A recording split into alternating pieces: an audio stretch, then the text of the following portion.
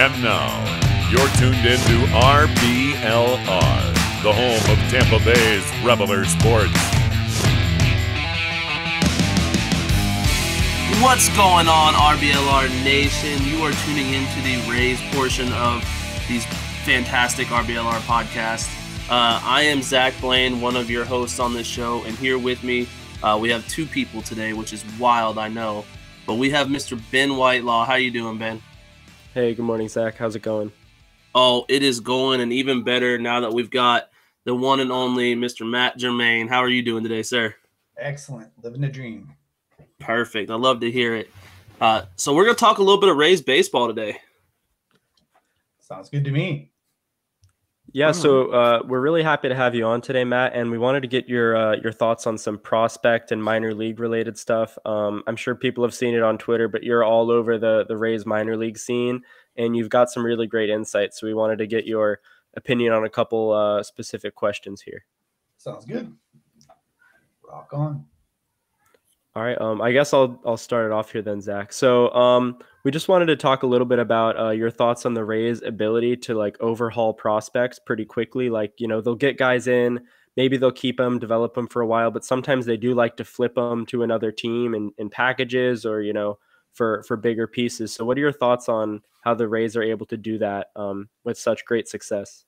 So I think the first thing to realize is that they seem on the surface, and this is like broadly speaking, it's not a hard and fast rule, but they seem to focus on two types of prospects.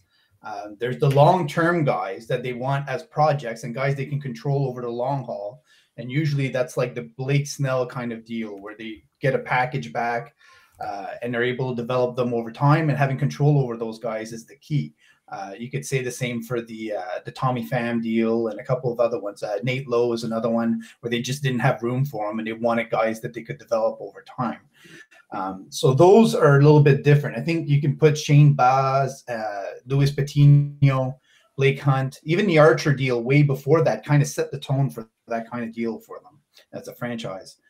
And then you have the other kind of prospect, which they seem to have been better at rounding off the rosters with recently. So you have guys that they go and get like Harold Ramirez, Luke Raley, a lot of the relief pitchers that they've gotten over the years, like the last 2 or 3 years, are mature guys that seem to be willing to learn. And so they'll take a Jason Adam in, they'll say, we don't know why Chicago couldn't, you know, use them in a productive way. We'll take them and we'll just tinker that last little bit to get him in the right form. And you look at him pitch with the Rays and you're like, how did they not get this guy going? Like, it doesn't make any sense. So they're able to, between those two, round off a lot of their minor league systems so that they're just dominating all the way through the system, as well as doing well on the major league level. So in general, that's what I would say. Okay. So with that, you kind of mentioned like they'll find stuff that other people couldn't necessarily fix or couldn't figure out. Would you say that, like, what are some things that you think maybe the Rays overvalue compared to some other teams in the league? It's hard to call it an overvalue, but there's two things when you pass me that question that I thought of, and one of them is kind of a broader, fine point at the end of the season. So I think they overvalue money, if that makes any sense. And so if you take the last 2 seasons of the playoffs and you add to the budget, let's say you add the money to keep a Charlie Morton around, or the money to go and get that extra piece from the Cubs when the trade deadline comes around, they would have made more money from how far they made it into the playoffs than they paid those players. So it's a weird thing to say, but it's a kind of it's a budgeting issue where the cap for them is so hard and fast that it doesn't give them that extra room to push them over the edge in a lot of ways. And maybe ownership will learn from that. Maybe they won't. But if Stu's as smart as I think he is, I think that they'll be a little bit looser with the pocket, change this time around if they make it as far. The other thing I thought of was basically believing so much in the Pens' ability to dominate and some of those relievers that it becomes a fallacy. And that's a hard thing to gauge because you do want to have so much faith in those relievers that you can kind of eliminate a lot of the risk from having a weaker style rotation or a younger rotation. And we saw in the playoffs against the Red Sox and the young rotation they had, and they were leaning on that pen to come through afterwards, and it just wasn't there at all. So, and you're seeing it right now in Durham as an example for the season. They've had it's an insane amount of relief days where guys are just mixed in and expected to perform. And even on the Rays side, they're getting a more than half, or I would say in April, the first half at least, they had more than half of the innings being pitched by relievers. And that's not optimal for any team. Yeah. Now, eventually, it's corrected itself over time as McClanahan, Kluber, and Rasmussen kind of really started dominating. But I would say that's another area where they overcompensate, where they're so leaning on the relief pitchers that it can hurt them in certain instances. Right. That's a good point about the relief pitching, because in the playoffs, it's such a short time frame. It's such a quick, a small sample size that if the bullpen isn't performing well over that small sample size, they do falter. So, I think if the playoffs were longer, like if we had like a 10-game series or something, maybe the Rays would, fare a little bit better these past couple seasons. Even though they were good in 2020, that was a great run. But, that inability, I guess I would call it, to rely on your starters in a shorter time frame when you really just, you just need a performance. It doesn't matter who it is. You just need a guy to go out there and pitch, 5, 6, maybe 7 innings. And, not having, someone they can go to right away has hurt them. But I like the emergence of McClanahan this year. I think Kluber, if he can, stay healthy, I think he could be that guy as well. Just a lot of question marks outside of those two. But, Drew Rasmussen starting to look like that guy. Yeah, just a lot of interesting options, but, we just have to see how it all plays out long term. Yeah, I mean, Ben and I in previous shows, especially towards the beginning of the season, had kind of spoken on the us relying so much on our bullpen, especially since, a lot of these starters with the shortened spring weren't really as ready as we were hoping them to be. So that's something that we've worried about as well, or not worried, but spoken about. Right. And it's fine tuning, right? They're not huge red flags. There's things that you just have to learn through. And you look at the Dodgers run until they won the World Series. They had like a reason every year through that to say, it was a long stretch they were in the playoffs and not breaking through. So I think every team has those learning gaps, and the Blue Jays are another example of a team struggling to kind of get there. Yeah, that's a good point. So the next one we got here is, with all the trades that they make a ton of them. They've made mostly, most of their trades in the offseason here. Would you say in general the Rays make the right call in trading guys away? Or is it maybe, it's still early to tell with a lot of them, but how are you feeling about the Rays in terms of, I guess, winning trades? So there's a few trades. Like I would say there's a handful. Like since I've been monitoring the Rays really closely, that have kind of left a bad taste in my mouth. There was the Germain Marquez. This is way back, so I don't even count it towards this front office. But I loved Germain Marquez, and I didn't understand why they gave him up. And he's in the same mold as Peyton Battenfield, which they gave up to the Indians or the Guardians recently. And that was a really odd trade because you don't see the Rays sending one player for two very often. And to me, that's the red flag. That's the flag of you're pushing too far because you're giving up the best talent in the deal by far, not even close. Jordan Luplow is a nice player, but he's a fifth outfielder on most teams if you're a World Series contender. So if you were the Braves, he would be your Eddie Rosario, and he's not worth trading a starter as a number 2 or number 3 for. And in my eyes, that's where Peyton Battenfield at his best will become, is somewhere in the 2 to 3 range. So, and he's a big-bodied kid. He has excellent stuff. So that one was a weird one. And it came the same year they dealt away Joe Ryan. So you're looking at 2 top-tier pitchers. I know the Rays are really good at developing pitchers, but again, this falls into the leaning too much on your relievers. because they're so confident in being able to develop relievers that it lowers the value on their starters in terms of the prospects. So they gave away those two guys, and then they traded Michael Plasmeyer, Tobias Myers, a lot of guys that are kind of rounding off your rotation style guys. But you add all that in together with Drew Strotman and other guys, and that's a lot of pitching to give up. So when you're looking at Durham right now, 14-20, that's a big reason why. They traded away their entire rotation except for Tommy Romero.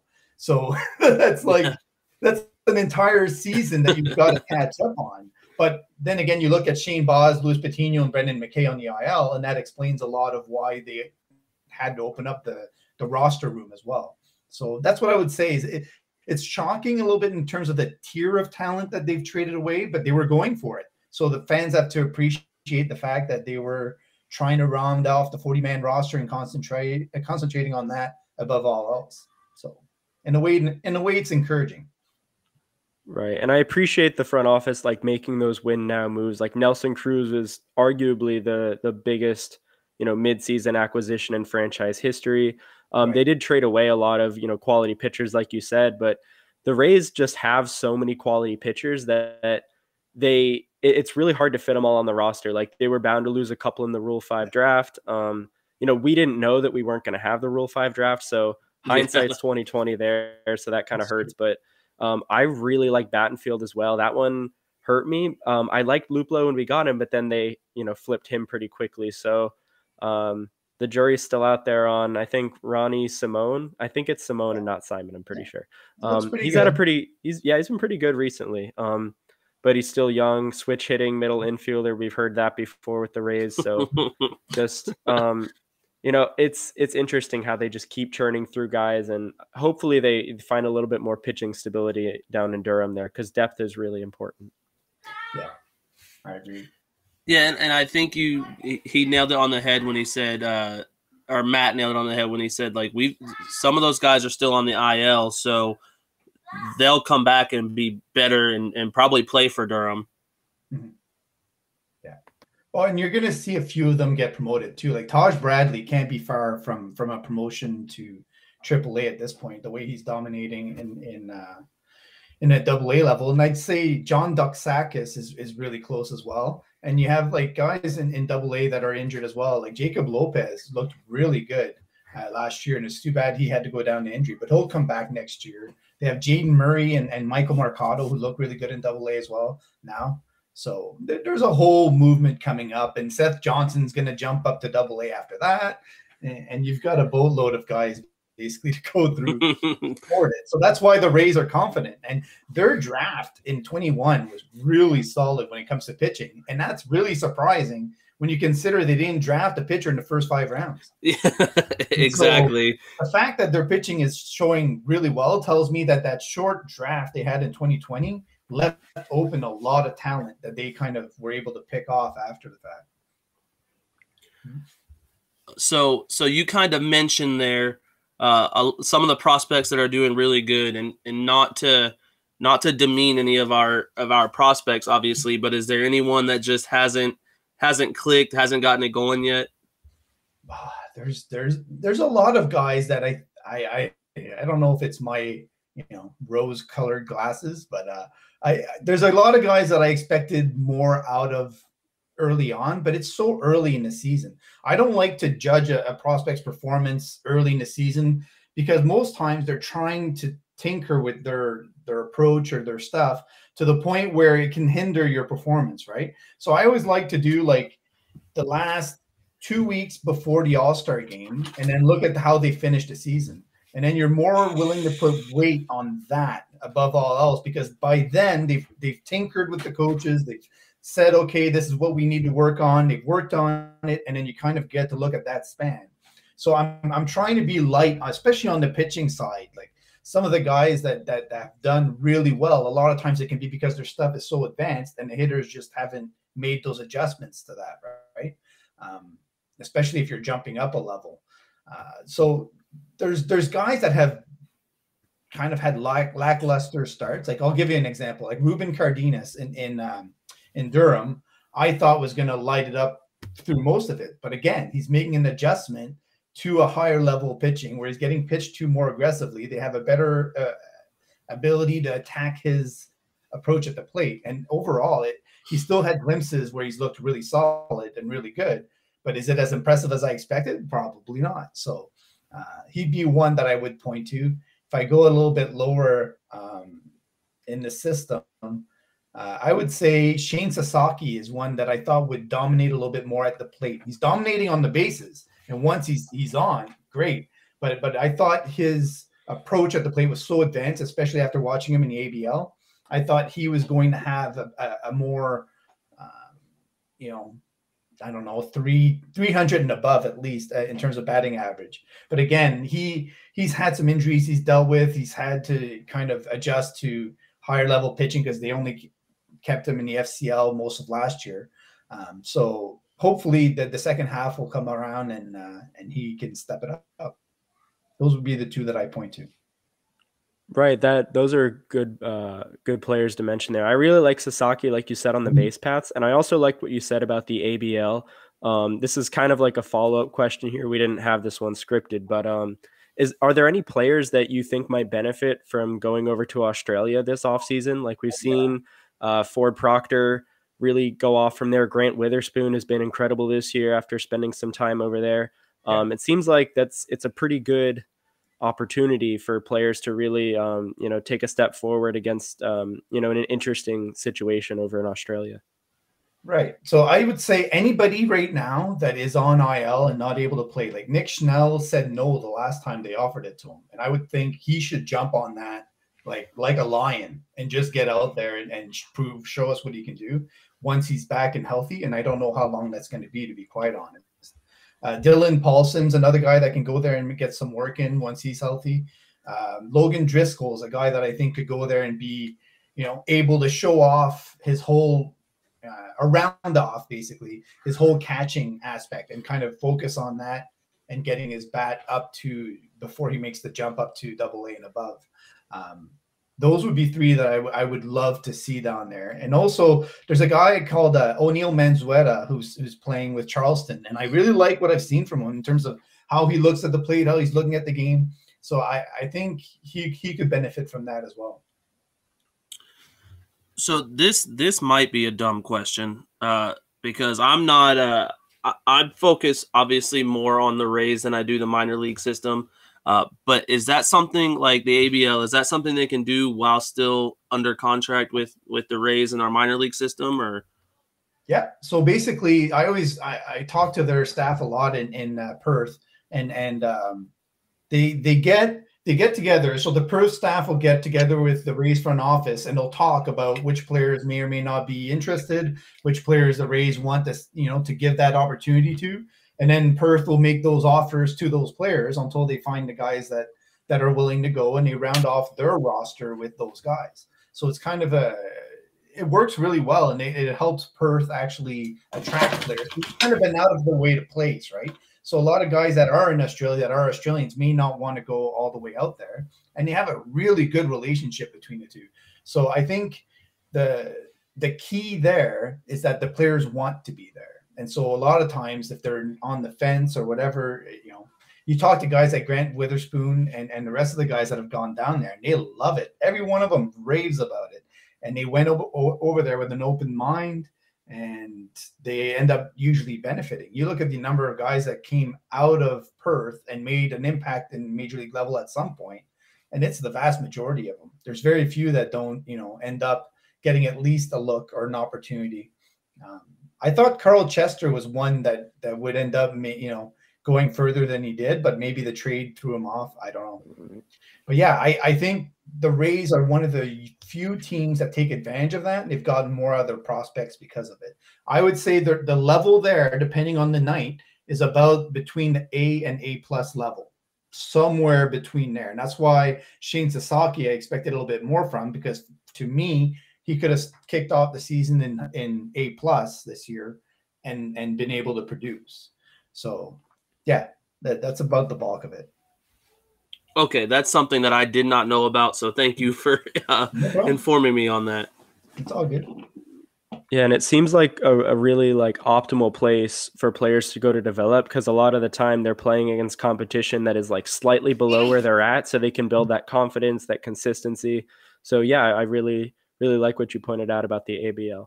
So thank you for that. No problem. So I'll jump into the next question then. What's one bat and one arm that you like that's at AAA right now? So it's a weird thing because, like I said before, the arms in AAA are lacking a little bit right now in terms of the high end potential. But I'll point one out that I'm going out a bit on a limb on, that the Rays will be able to refine now that they've gotten him, and it's Ben Bowden.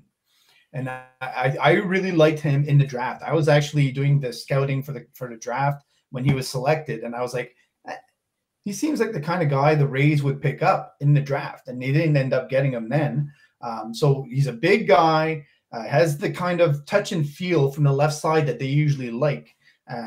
For me, I think the big thing is a lot of the parks that Colorado end up developing pitchers in are not optimal for pitchers. They're kind of meant to simulate the Colorado environment. So getting him out of that, I think, could be the benefit that he needs. And again, focusing on his most dominant stuff first and then working out of that, I think could have him step up a level. So to me, he's one of the big ones. And Jonathan Aranda, to me, is a top 100 prospect, if not top 50. He keeps getting overlooked, and it's because we don't put as much. So in my eyes, if Austin Martin is a top 50 prospect, Jonathan Aranda is just as good. Yeah, I agree. He's just as good. So there's no reason to keep him off of those lists. So to me, that the Rays noticed that, and they put him on the 40-man roster because of it. I think we're going to see him pretty soon, and I expect him to hit. How much power? We'll see. But I think that the first step in sticking around with the majors, as we've seen with Vidal Brujan and Josh Lowe, is that you need to hit. And if you don't, you're going to go back down, and they're going to keep sending you back down until you prove that you can hit. So yeah, I think his transition to Major League Baseball will be smoother than Vidal Brujan. Whether or not it's with the Rays, we'll see. But those are the two I would point for in AAA. I really like the Ben Bowden, the arm you mentioned, and I had a little conversation with Cole Mitchum, the Rays metrics guy, on Twitter about him and his stuff, where, you know, the ballpark that the Rockies play in, as well as their minor league parks, they tend to, you know, the batted balls are what kind of hurt pitchers a little bit in terms of like the results. So like the home run to fly ball rate, just tons of fly balls that carry over there. But what really hurts them a bit more is the way the altitude affects their stuff on the way to the plate. Like their pitches don't break as much and stuff like that. So it'll be interesting to see how the Rays can refine his stuff in like a more traditional ballpark. So I'm really excited about him, and I'm glad you brought him up. Awesome. So the next one we want to talk about here is at the AA level. Any players you're paying extra attention to or excited about? Grant Witherspoon should be on most people's top 10 Rays list now. So he's really stepped up. Like, I've been waiting for this from Grant. He adjusted his stance for a while to mimic Cody Bellinger's. And he was in the ABL actually, and kind of switched back from that afterwards. He said, no, we're scrapping it because it's not working out. And this year, it's just, as the season started, I was like, oh no, not another season where it started off slow, and then boom, it just took off. And since then, I've been really impressed. I've been watching a lot of their games. He's got the pop, he's got the speed. He's on pace for a 25, 26-ish season in terms of home runs, stolen bases, with a really high line. I think he's the next guy coming up to AAA, and I wouldn't be surprised to see him added to the 40-man between now and the next Rule 5, if there is one, or soon thereafter. In terms of the pitching, I had Sean Hunley, and I think he's getting noticed a lot now by a lot of guys. I'm not the first one to point him out, but they drafted him 19th in the last draft, and he's just, he looks like the kind of guy, a little bit like overconfident on the mound. Like nothing can ever shake him. You could get a double off him and you'd be like, you got a double, big deal. And then just keep moving on. His stuff really plays up. He can hit the top of the strike zone when he wants. nobody's done any damage against him, even though he's been pushed to higher levels than he probably should have. He's in AA now. And I don't know if you know much about what he did when he was with Tennessee, but he was leaned on a lot. Like, he had 35 appearances his last time, which was a school record, and he had ice in his veins the entire season. So I'm really impressed with him, and I think if they're pushing him this hard, it's usually a sign that they're confident about his stuff, in the same way they were with Kobe White last year.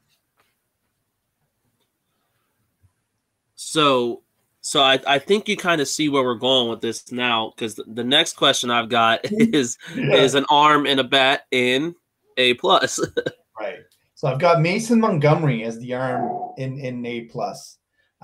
He's a guy that, if you try to imagine like a Chris Sale, not as skinny as Chris Sale, but that kind of same slinging arm action, but from over the top instead of the side arm like Chris Sale has. But he's got the same kind of stuff, basically, where there's a lot of deception created from the way that he's throwing the ball. A little bit less velocity than Chris Sale has, but he's getting a lot of swings and misses, and a lot. I have faith that his changeup and slider are both going to develop to the point where he's going to be a strong starter for a long time. So he's really impressed me since they've drafted him and moved him up to A+. And Heriberto Hernandez is the bat I would point out.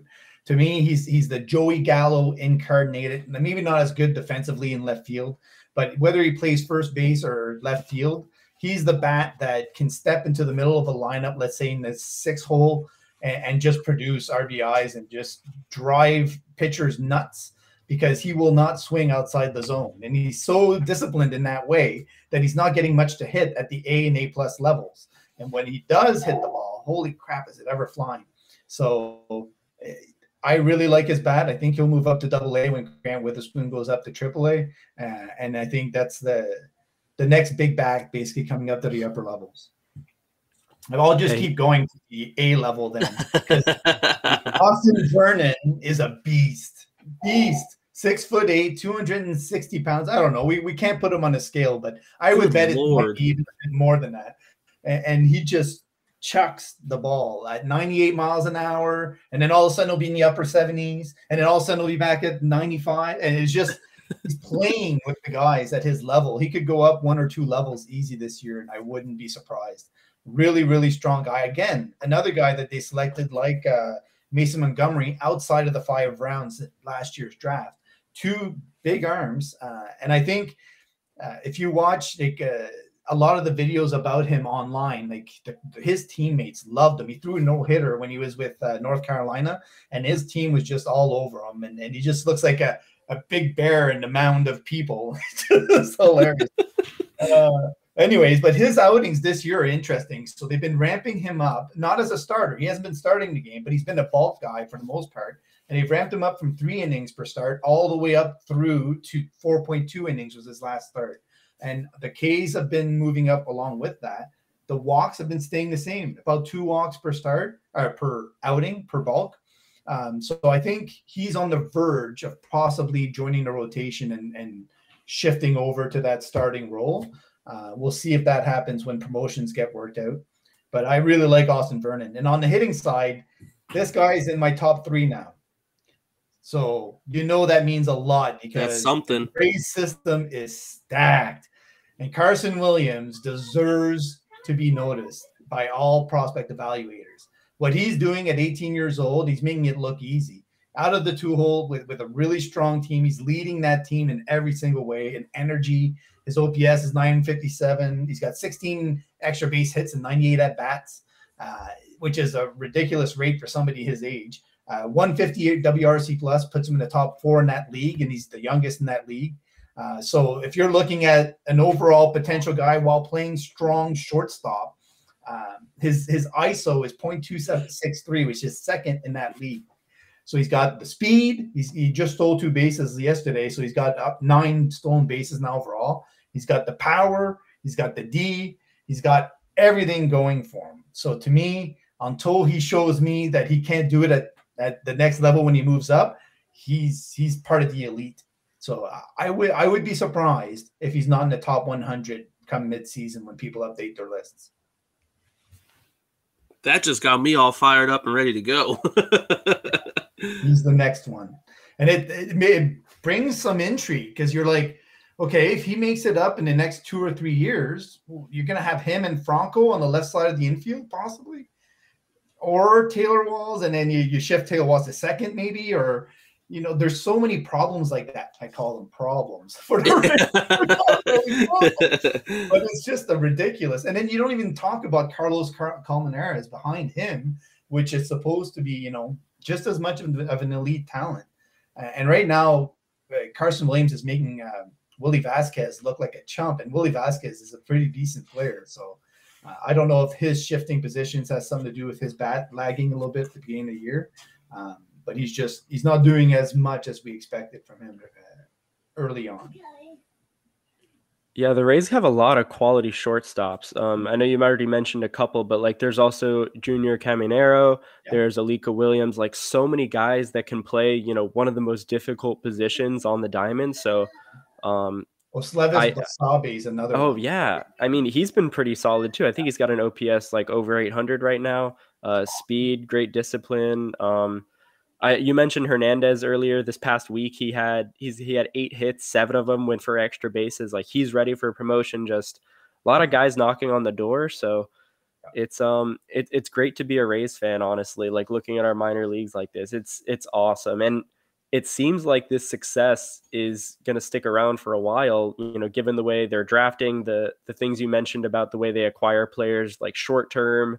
To get better at the margins, and then long term, when they're holding guys for years and developing them.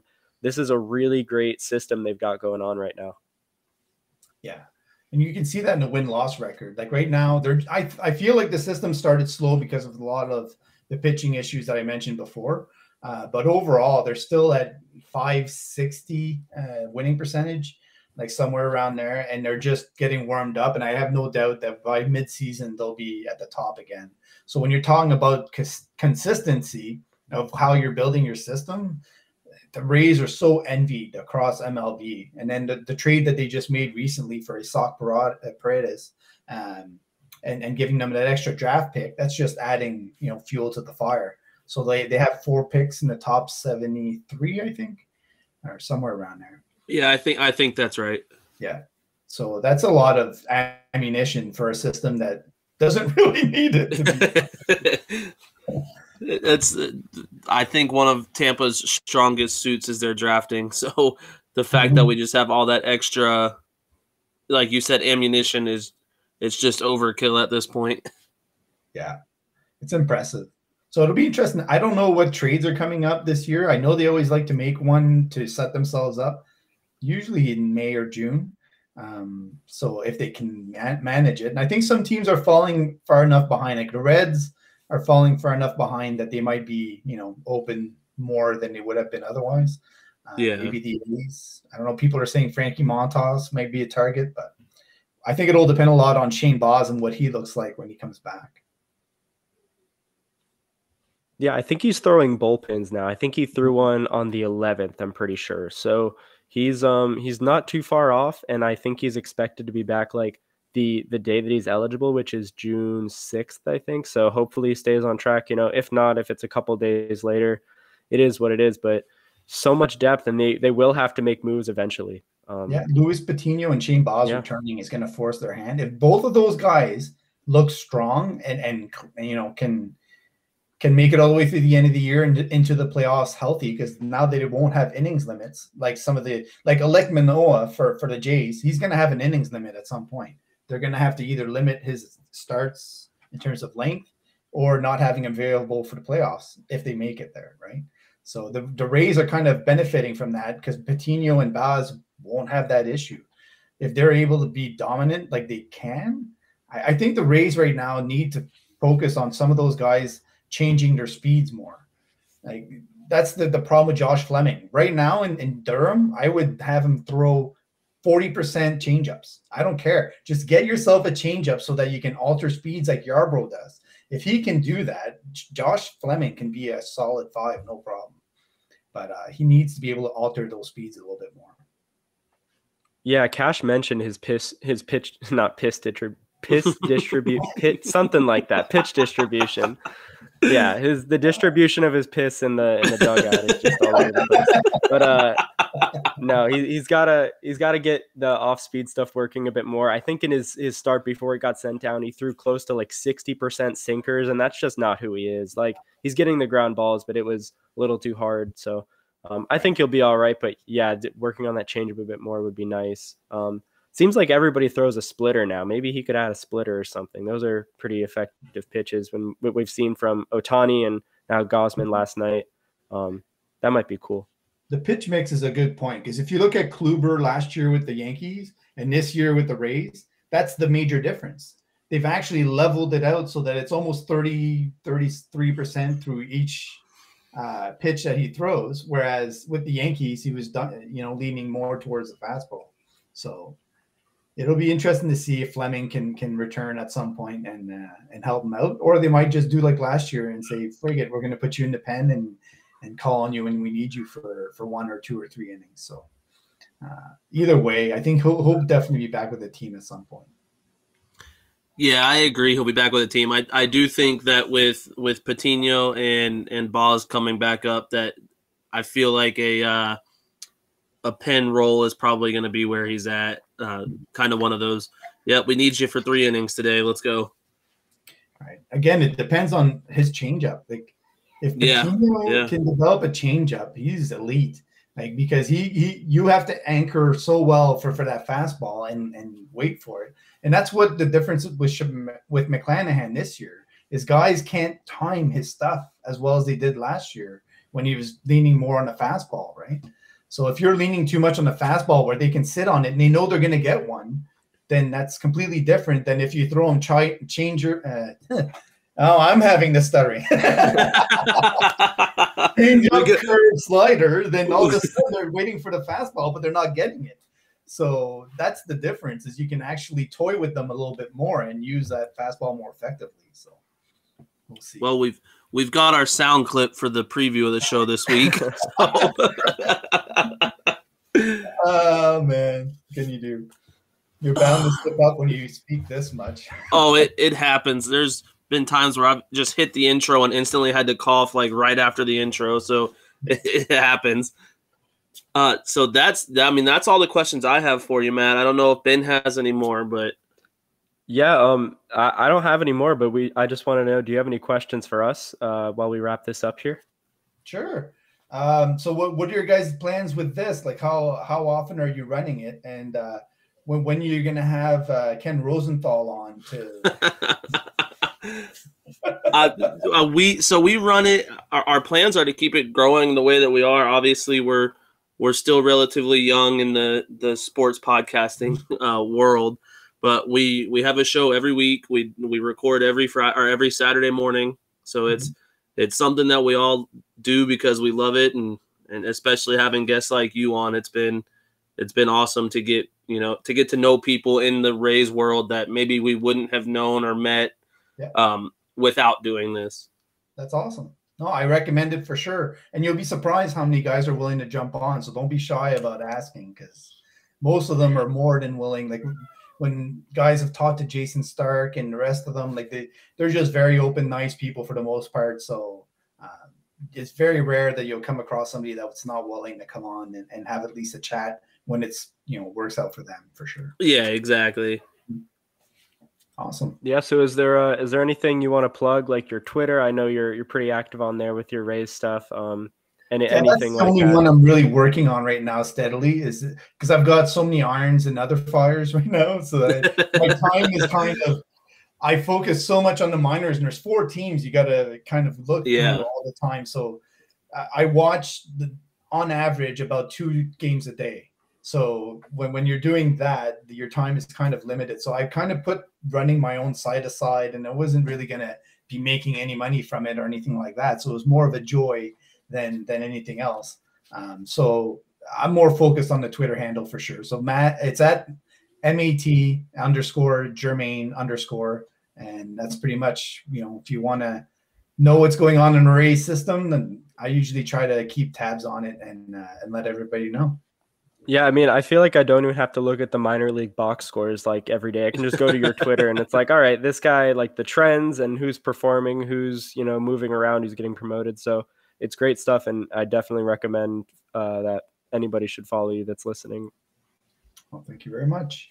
And thanks for having me on, guys. I'll let you guys finish up the rest of the show with your schedule.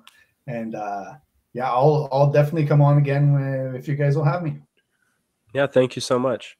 Yeah, we would definitely. I guarantee you we'll have you on at some point again. It'd be awesome. I really enjoyed this conversation. Perfect. Awesome. All right, so that was an awesome conversation with Matt, and now we get into the nitty gritty of what we do here every week, and that is review our week that has been for the Rays, and that'll start off with the 8-2 victory at Seattle with old Rasmussen pitching for us. Yeah, just a pretty solid game overall for the Rays. I feel like they dominated offensively. Their expected batting average was like 120 points higher than Seattle's. Like we were at like 348. Overall, great work by the bullpen again. 30% whiff rate for Poche in that game. Just looked great. I know Rasmussen didn't have too many swings and misses that game, but it is what it is, and everybody contributed. Just a solid performance there. Yeah, and again, I think our aside from obviously we had Low Homer and we had Lau. Wow, sorry guys. We had Lau Homer twice, and Margot just continued his ungodly hot streak. So I feel like our offense was clicking with some of our guys, but we did have a lot of offers in there. And I don't know if that's something to be maybe a little worried about at this point. I mean, the results for some of the guys weren't fantastic, but they still hit the ball hard. Like I said, the expected batting average, like they realistically could have and should have got, more hits than they did. But like you said, Lau and Margot kind of did most of the damage there in that game. They picked up their teammates. So nothing really concerned about there. I thought the bullpen was really strong though. Like Rayleigh was great in that game. I already mentioned Poche. Garza wasn't great, but he ate up 2 innings, and that's pretty important when you're on like a 700 game road trip out on the West Coast. So they kind of needed that. But yeah, overall, I was pretty happy with that game. Yeah, that game was one of the happier games I had this week, and I'll use that to go right into the next game where someone who I do not ever give props on this show, but Ben loves very much, Mr. Ryan Yarbrough comes in and pitches for us and actually has a good game, like a very good game. I was impressed with his overall performance. So I got to give Mr. Yarbrough and Mr. Ben a little bit of kudos for calling this one, I guess. Yeah, Yarbrough was great. He had 2 hard hit balls in 5 innings, and George Kirby. Yeah, I think it's George, right? George? Yes, sir. Yeah, okay. Yes, sir. He had a great debut, but on the other side of that, debut. he had 7 hard hit balls in 6 innings. So I think Yarbs outpitched him in that sense, and the Rays hitters they did better. Their expected batting average was 20 points higher. They were at 243. So this was a game that they could have and should have won, but Manfred Ball makes it a coin toss. Bullpen, I sound like a broken record here, but they were great again. Jason Adam had a negative 0.93 FIP, so just insane stuff from him. And Margot, of course, hit another home run because that's what he does at this point. So just a solid game, but unfortunately, that's not. They didn't get the win, but it's fine. It's Rob Manfred. Yeah, we didn't get the result we wanted, but this was another one of those games. We kind of talked about it last week about games that we just felt like we were going to lose. This is one of those games where I felt like we were going to win, and at the end of it, I still wasn't upset that we lost because it just felt like we played solid baseball.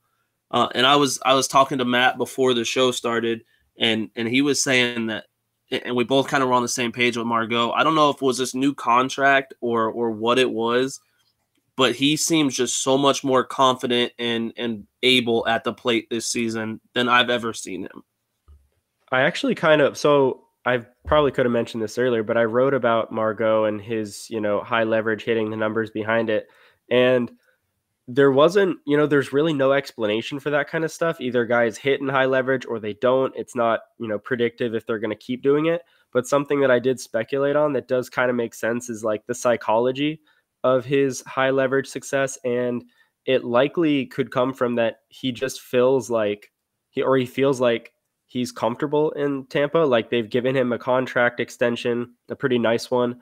They gave him a mutual option. So that's a pretty rare thing in sports contracts. Like usually it's a player option or a team option.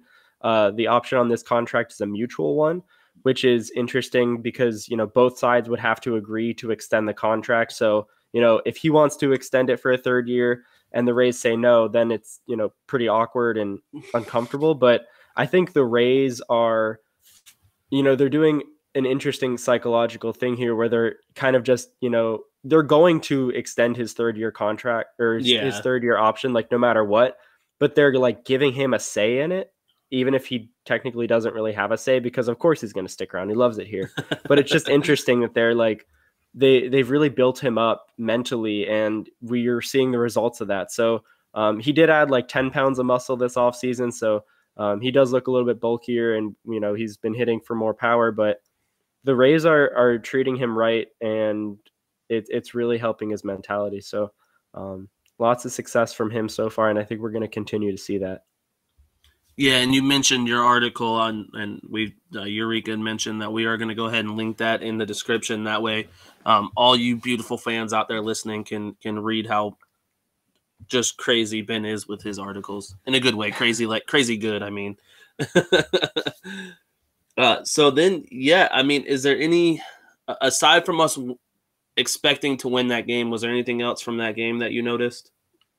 They could have not pitched to tie France in the 10th. Yeah. They did, and it's fine. Like it felt like the result was inevitable at that point in the bottom of the 10th, but maybe they could have walked him. It doesn't really matter. It's nitpicking. It doesn't feel necessary, but they could have done it. Maybe extended the game a bit longer.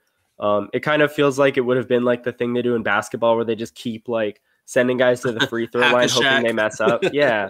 Just like walk France, like walk him to first base and let, just force the next man to do something with it. So, but it still kind of felt inevitable. So it's fine. Yeah, I can't disagree with you. It just felt like it was one of those games where no matter how good we were, we were going to lose it. It's, again, you said it best, Manfred ball. Like there's just nothing you can do about it. Yeah, but then the next game didn't look as great. We had Jeffrey Springs out there against Syndergaard, and it was a bit of a tough one. I think it was closer than the scoreline suggests, but yeah, I don't know. What do you think of that game? Yeah, I love Ohtani when he's not playing us, but now I think I hate Ohtani. That's basically all I can say to this game. No, overall not a terrible, like you said, the score looks really bad, but when I was watching it, I didn't think it was that bad up until obviously the Grand Slam. That one kind of hurt a little bit, but we did have, Springs comes out and throws 4 innings of 3 earned runs. And then Beeks follows him up with 3 innings of 3 runs. So it just it felt like our pitching couldn't get going this game. And I mean, granted, it is against the Angels, who, if I'm not mistaken, are the best team in baseball right now, are close to it at least. So it's kind of expected, but just painful to see the one thing that I think Tampa does so amazing kind of not be amazing. Yeah, Beeks had a really weird outing. His fastball was really like loopy. It was missing like loopy in the sense that like it was going up and down and it wasn't as flat as it normally was, which, you want a flat fastball in terms of vertical movement. So his stuff still graded out pretty well. So, it is what it is. It was still like an expected run value. It was Beeks's 3rd best outing of the season. So he was still pretty solid. He just didn't get the results. I thought Springs looked really good. And his 4.33 FIP is pretty misleading when you consider that the smog really affected the Rays outfielders. Like they were having trouble picking up the ball all night. And then, they lost that one, which gave the Angels an extra out. Horrible umpiring. He had to strike him out like twice before he hit the home run. So it is what it is. And that's ultimately what did him in. He was really efficient. He had a 39% whiff rate. The change in the slider were working for him. But yeah, I think the smog and the umpires really set the tone there, and the Rays just couldn't come back from it. They still had a 314 expected batting average that game compared to the Angels at 251, but the ball just, didn't find the grass enough, I guess. Yeah, Angels offense is still pretty good though. So not to take too much away from them, but it could have been different if like one or two more calls, like, early on went their way. So not too upset about that game though. Yeah, so that's one of those games where not to harp on. Oh, well, we did have a debut in that game though, if I'm not mistaken. Yeah, that's true. So I'll let you talk a little more on that because that's I know you had some Twitter words about it. Yeah, he only threw. So Calvin Fauché made his debut, which is great. Yeah, he's got probably one of the highest spin rate curveballs ever. It averages in the minors, at least. He didn't show it too much in the majors in his outing, but it averages like close to 3,200 RPM. So it's like that's like 300 more than Charlie Morton averages, and Charlie Morton's got a great curveball. So yeah, his curve is amazing, but he only threw 3 in that game. So I don't really understand why he only threw 3 of them. Some people I talked to said it was maybe like a sequencing thing, or he just, wasn't feeling it that night, or wasn't confident in it, whatever. So that kind of sucks because that curveball is really cool. And the ones that he did throw, I think he had like a 60% whiff rate. So he was, or a called strike and whiff rate, something like that. But he looked great with the curve when he threw it. He just didn't throw it enough. And the Rays are typically like in the business of having their pitchers throw their best pitch as much as possible. Yeah, exactly. He'll probably be fine though going forward. Yeah, I think he will, and it was exciting to see him debut. But speaking of another rookie in the next game, the very next game, I know that he technically got his debut last year towards the end of the year, but Reed Detmers comes in and becomes the youngest pitcher in Angels history to throw a no-hitter. What were your takes on the next game, the 12-0 loss? That game didn't happen to me. Like it was a 2-game series against the Angels. So I don't really know what you're talking about. That game we tied the series. I saw the same thing. Yeah. Yeah, it was weird for them to throw an off day like in the middle of the series like that, but whatever. We'll split the 2-gamer. No, but really though, it was cool to see a no-hitter. Like it's always cool to watch that. That's probably the worst no-hitter I've ever seen in my life though. Like not to take too much away from him because like it's hard to throw a no-hitter, but like he was not good. He had 9 hard hit balls that game. Kluber allowed 8. And Kluber was I thought was pretty solid overall, aside from a couple mislocated pitches. But Detmers also had a higher expected FIP than Kluber. I saw a tweet that like the Rays had whatever over like the 2-game span in the first 2 games against the Angels, they had 42 balls in play, and there was like a 0.13 BABIP on those balls. Like it just insanely unlucky. He struck out 2 guys. Like that's I could probably do that if you put me out there long enough. Just you heard it here first, guys. I really was not impressed with that no-hitter. Like good for him, but like I feel like a 7-inning bullpen no-hitter would be more impressive than that. Just because the lack of swing and miss, the tons of hard contact, just it's frustrating, but like good game, I guess. Like I'm annoyed. Yeah, I figured that Ohtani had his night, so Trout had to try and one up and hit his 2 home runs. Best player in all of baseball. I don't care what anyone says. Still don't like him, but best player in all of baseball. You kind of expect him to go off at some point against your team, no matter who you are. But we did get a little bit of the other 2-way sensation in all of baseball, Mr. Brett Phillips. I mean, I got to stay strong a little bit. But yeah, no, overall, not a great game by either pitcher, and great outcome for one of them, but not a great game. I agree with you 100% on that. And that takes us right into our next game, which we actually finally we take one from the Angels. We didn't get swept. That's the key there.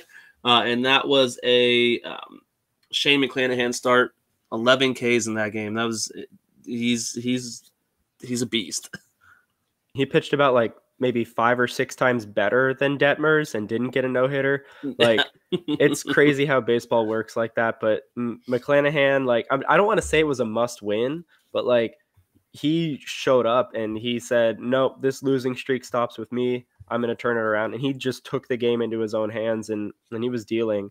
He had a 0.41 FIP, 0.79 expected FIP, 52% whiff rate. Like, this was the best game of his career, honestly.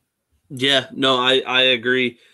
It just phenomenal. I don't even know how else to. I don't know any other words other than just phenomenal, masterful. Just a great pitching performance by McClanahan, and I think he's slowly showing us more and more why. As much as I love Glass now, that he can be the ace that we need in the future, now, tomorrow, whenever. Yeah, definitely. And he deserved a no-hitter in that start more than Detmers did, for sure. But I'm just gonna drop it because it's just annoying. Like, yeah, it's so stupid. Poche and Fireisen looked great. They had a 57% whiff rate combined in that game and a negative 0.51 FIP. Like, they were on it. Bullpen was on it again. Kittredge was a bit unlucky, but Brooks Raley just has some big cojones and he gets it done. So really like what I saw from him. And the Rays are stealing a lot of bases. I noticed that a while ago, but this game like really showed it. So that was pretty cool. I think they might be leading the league in stolen base percentage, which is interesting because we've seen Arozarena kind of fumble around the bases a bit. But no, they've been a great base running team in terms of stolen bases and like going first to third, second to home, stuff like that. So good base running as a team. Yeah, and I'll jump into hitting a little bit too. We got another Kiermaier bomb, which is already more than I was expecting on the whole season, and we're not even at the halfway point. So overall, not great hitting numbers, but not terrible. Wander Franco did go 0 for 5, which is kind of surprising to me, considering he's been honestly one of our most consistent hitters. Maybe not hitting for power, but hitting consistently like he was to start his career last season. But yeah, I mean, that was another just late inning not comeback win, but late inning win that we had to pull out from our rear ends because we can't ever just win a game by 15 points. No, we can't It's have got to be entertaining. Win. Yep. I mean, Ohtani was good. He was really solid that game, but it was really cool to see McClanahan be better than him. Like, that felt really good. So yeah, just a really great start for McClanahan, and the offense eventually picked it up and we got the win. So that was cool. Yeah, well then we finally had an off day. I feel like we get too excited. Us here at RBLR get too excited for these off days that the Rays get because they are just, and it's not just the Rays. I know it's most MLB teams, but it is just an exhausting schedule for them, man. Yeah, a 13-game West Coast road trip without an off day is I feel like that's not fair, but baseball isn't fair and there's no crying in baseball, so we just got to get over it. Exactly, but I'm not playing baseball, so I'm going to cry when I have to stay up till 12 o'clock to watch the game go out. Yeah, I mean, while you're crying, though, you could soak up your tears with some nice merch from shop.rblrsports.com. You know, we've got some really great team-inspired T-shirts and lots of really great stuff. We got our Rays, our Bucks, our Lightning, our Rowdies, our Bandit stuff now. So lots of options for you and your loved ones to buy some tear-soaking T-shirts. Yeah, and if they use that promo code FLAPPY, that is FLAPPY, that'll get you guys 10% off any shirts you guys buy. And that doesn't matter if you buy 1 or 20. So the more you buy, the more you save. Science. That's true. So we'll just jump right into the next game, then the last game of the show, so to speak. We get a 5-2 win on another great outing by Drew Rasmussen. I I say great not because of strikeout numbers, just by overall performance, obviously, because he a whopping 1 strikeout, which was only 1 less than Detmer's no-hitter.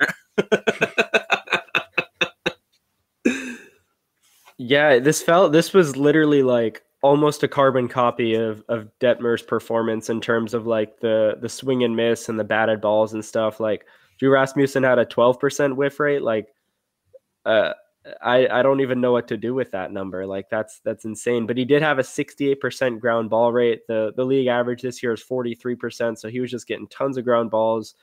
Defense made, most of the plays behind him, a couple hiccups, but overall really solid. He had a 3.3 FIP, which was decent, not great, but good enough. And he outdueled Gosman Yeah. in a way. I mean, not completely because Gosman still looked really good, but Rasmussen, he did what he needed to do when he had to, and he got the result. So, kudos to him for that.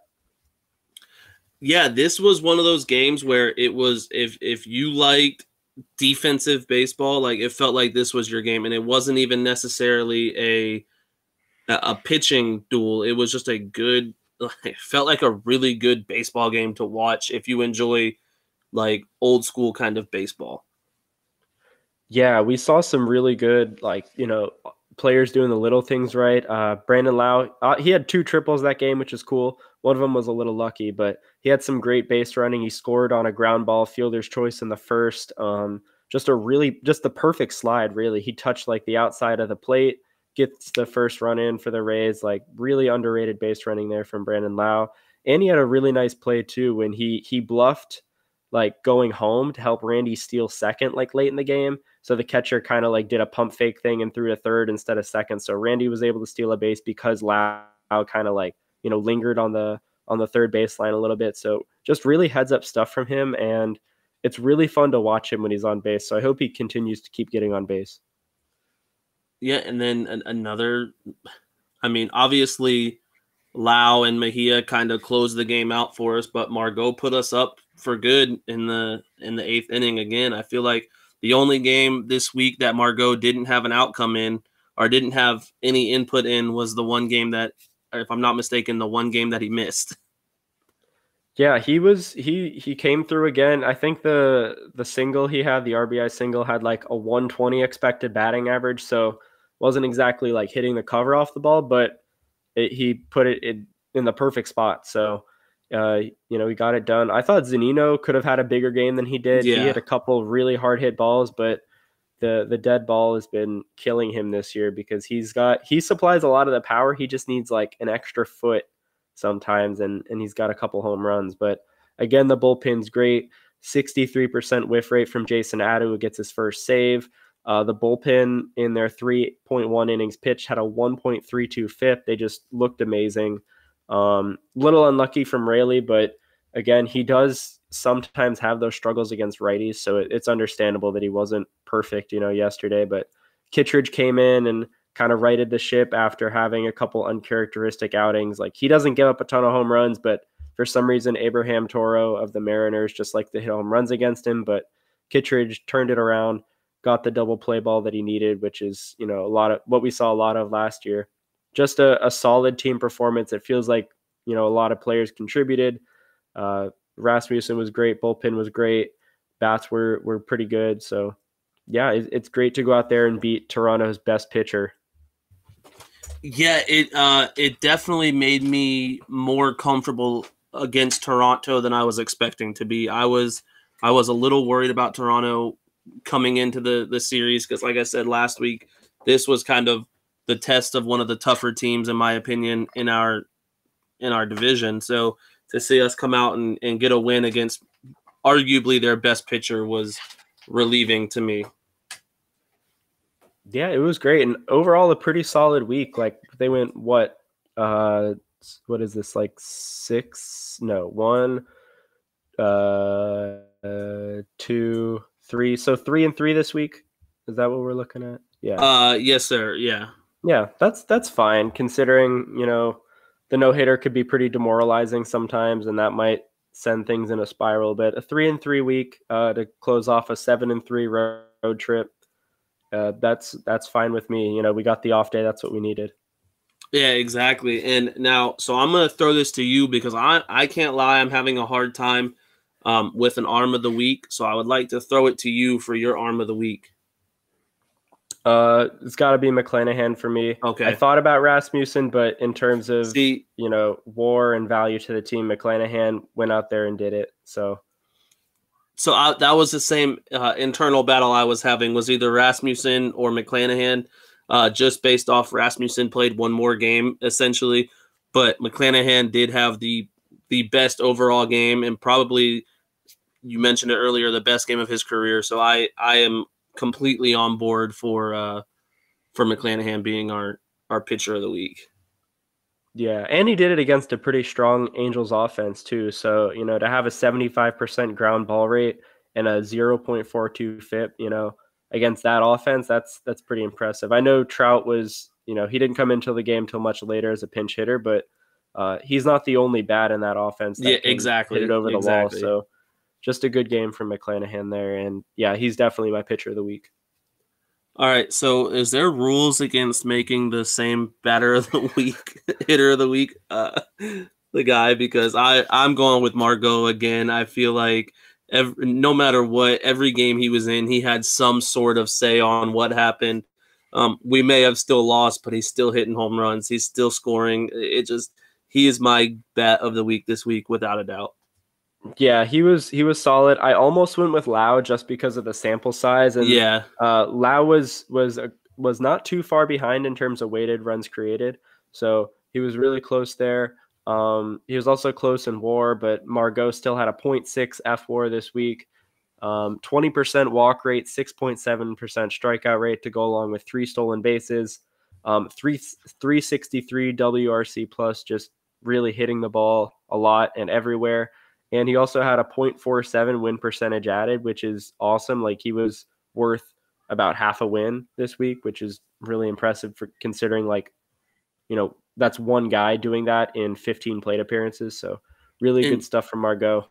The crazy part is that, so as wild as half of a win by yourself is, that was down from last week. Right. Like, yeah. That's insane to me. But yeah, so that's our whole week of Rays baseball. Like, mixed feelings week. Overall, I would say that I felt very good about this week, aside from that one game that didn't happen. So aside from that one, I feel very good about how our week went out. Like, we didn't lose to a team that we should have beaten, if that makes sense. Yeah, I mean, the no-hitter didn't happen, so they went 3-2 this week. That's solid. Essentially, yeah. I feel like we can't speak on that enough. So that kind of leads us into next week. What are your expectations your expectations from last week or from this week coming up? I think we're going to see Wander perform a little bit better. He's not cooling off because he's still, like, you know, hitting the ball well and making hard contact, but I think we're going to see him make a little bit more, a couple more adjustments at the plate. He's definitely learning as the games go on. Like, we saw that against Gausman. Like, he looked a little lost in the first at bat, then he got more comfortable as the game went on.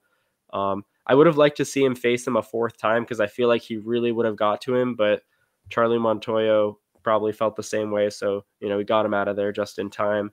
And I think we're going to see the Rays. I think we're going to see him sweep Toronto. It feels like Toronto looks a little lost with their bullpen, and Alek Manoah is going to be good today, but he's overperforming like crazy. And he did dominate the Rays last season, but the Rays also have a lot of experience against him. So I think they're going to be able to turn it around today. And after they beat him today, Manoah's on Sunday. Today. I would say I think Manoah's Sunday. Yeah, I did my game notes for tomorrow already. I'm trying to get ahead of it. So I was like, yeah, Manoah, he's pitching today. Now he goes tomorrow on Sunday. So yeah, I think we can sweep Toronto. What about you? I'm all for it. I optimistically we sweep Toronto. Maybe more realistically we win the series. But I do think we win the series no matter what. Yeah, and Toronto's like finally starting to see some adversity. Like they've really had smooth sailing all season, kind of like the Yankees, but everybody's going to run into some trouble. George Springer's a little banged up. Teoscar Hernandez was a little slow getting down the first baseline late in that game, so they're starting to run into some adversity, and teams can't avoid that forever. So I think we're going to see. I don't think they're going to just completely free fall, but I don't think they're going to be playing 500 ball for the next week or so. Yeah, I agree 100%. And my last prediction that I'll get into is I do think that Margot continues the hot streak.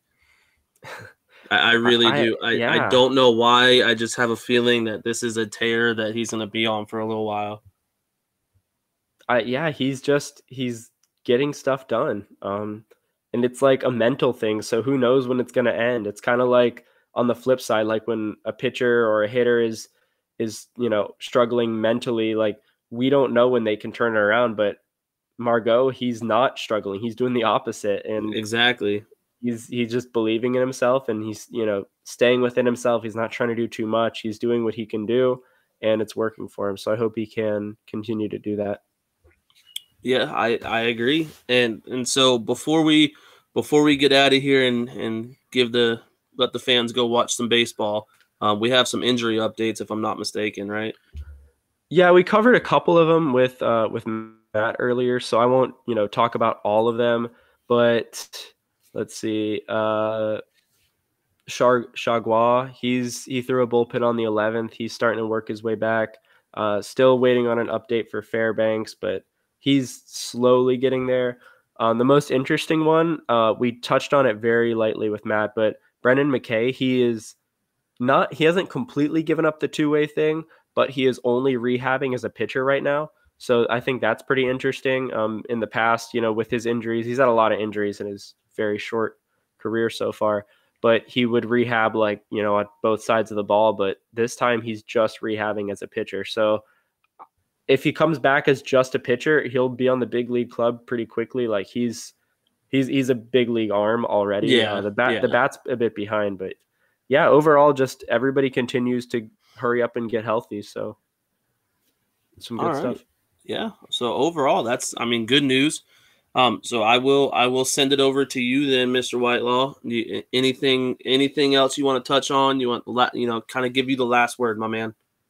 No, just the 606 winning percentage they have right now puts them on pace to win 98 games. That's pretty awesome considering they haven't really hit their stride yet. I think they could start hitting it this week if things go right for them. They need a little bit of good luck sometimes, so hopefully we'll see that. But yeah, thank you everybody for listening. I hope you enjoyed our guest today. He was awesome. Make sure you follow him on Twitter. I know he plugged his stuff early in the show, so go back and listen if you missed it. But you can also follow us at RBLR Sports on Instagram, Twitter, Facebook. Like and subscribe to us on Spotify, the iHeartRadio app, Apple and Google Podcasts, YouTube, all that stuff. You could do that and buy a shirt. But if you like free things, you could just like, subscribe, follow us individually, follow us collectively, just follow us to the grocery store. I don't know. Whoa, whoa. I don't live in Florida anymore, so open invitation to go to Zach's house. I'm gonna put his address in the description. Yeah. Oh goodness. All righty, guys. Well, again, Ben said it best. Give us a like, give us a follow. We really appreciate it. We appreciate you guys as well, just for sticking around. If you made it this far, you guys are the real MVPs. Forget all the baseball talk. You guys just in general are the real MVPs. So we appreciate you guys, and we look forward to talking to you guys next week. Go Rays.